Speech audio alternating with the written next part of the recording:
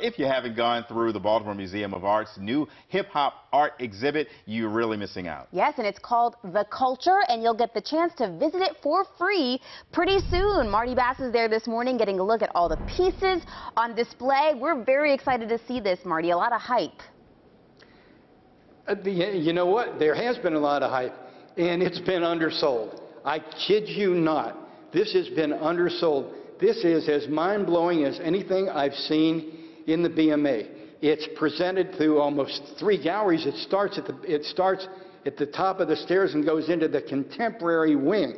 There's 120 pieces of art. Next half hour, we're going to play Let's Make a Deal. We've got some deals for you. Nia June joins us now. We've walked around the corner from where your piece is. There's so much visual in here. As an artist, what does this mean to you?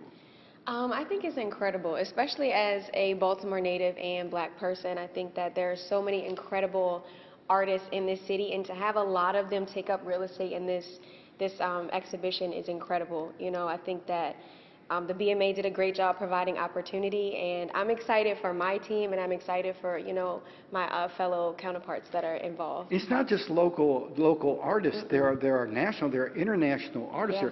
There are really edgy pieces. There are really soft pieces. They're really beautiful pieces. The color is outstanding here. Yeah, it's captivating. And the way it's presented, the way the BMA has presented this, building walls, printing words on walls, and there's music that actually plays when the exhibit's open. It'd be a little bit too loud for us to do TV. Yeah. When you brought your family in, any family members? I have, yeah. I brought my brother, sister, my grandfather, my mom, my stepfather.